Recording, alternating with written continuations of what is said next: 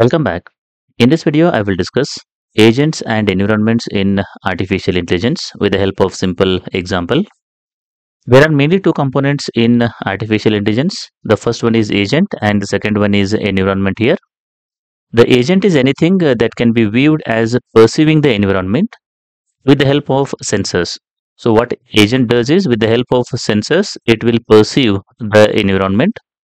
Based on the current environment status, it will act on this environment with the help of actuators here. So now how actually it will act, it depends on the knowledge of that agent that we have to build here so that the agent will select one of the action and with the help of actuators, it will perform that action on the top of this environment here. Now we will see some of the examples for agents and environment. If we consider a human agent, eyes, ears, and other organs acts as a sensors. Through these, the human will sense the environment. Based on the current situation, the human will perform the different actions with the help of the actuators such as hands, legs, vocal tract, and so on. Similarly, if you consider robotic agent, the cameras and infrared range sensors will act as a sensors. With the help of these, the robotic agent will sense the current environment. Again, the robotic agent will perform the actions with the help of the robotic arms or something like that. They will act as a actuators in this case. If you consider software agent, for the software agent, the keystrokes, so what we will press on keyboard or the mouse, the file contents, network packets will act as the sensory inputs.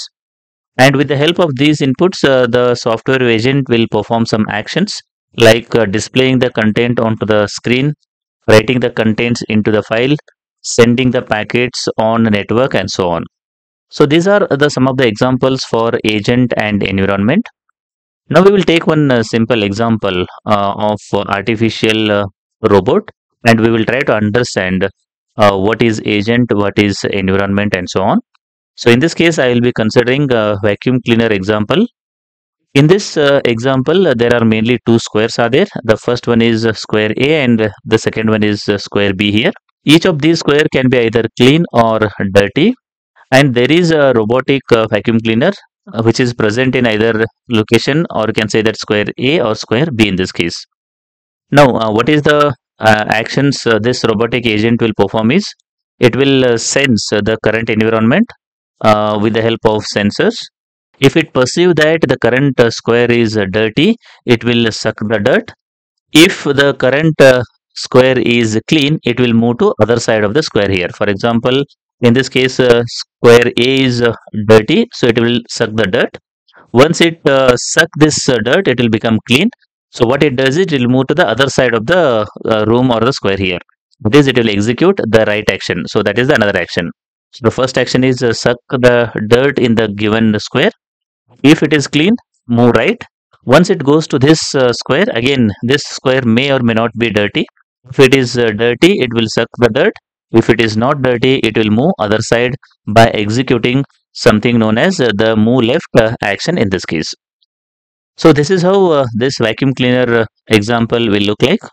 We can write a simple agent function for this vacuum cleaner world, something like this. If the current square is dirty, then execute the suck action. Otherwise, move to other square here. So this is how the agent function will look like. Actually, the agent function is the mapping of actions against the percept sequence here. So that can be written in a table, something like this. Whenever the agent percept that the location or square A is clean, it will execute the right move action here. Whenever it will percept, that's a robotic agent percept, the location is dirty. For example, in this case, location A or square A is dirty here, it will execute an action called as suck here. Similarly, whenever the agent percept that square B is clean, it will execute left move, that is move this robotic agent from square B to square A here.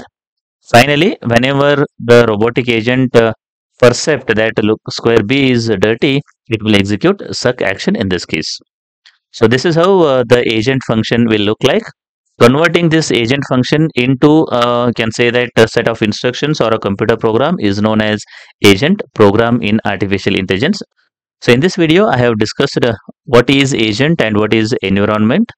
I have discussed a few examples for agent and environment in artificial intelligence. I hope the concept of agent and environment is clear.